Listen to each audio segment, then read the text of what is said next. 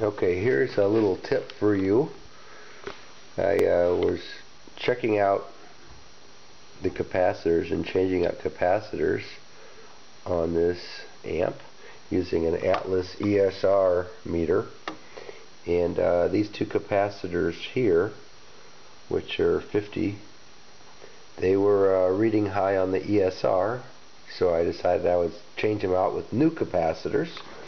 And so I bought these new capacitors, which are 47 UFs, 25 volt, and I put them in and replaced out the other ones. And then I checked these with my capacitor ESR meter, and it turns out even though they're labeled as 47, they're really 98.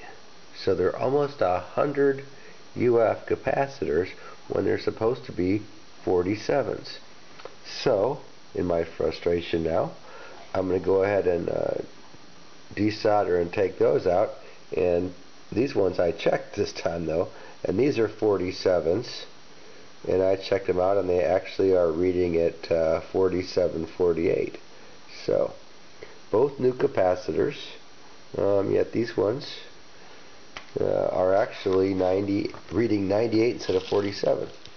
And the whole lot of them actually are all reading at 98. So word to the wise, before you put a new capacitor in, you should check it and make sure that it actually is what it is. So now it's time to desolder using my little desolder tool I got from Rat Shack. Works like a charm.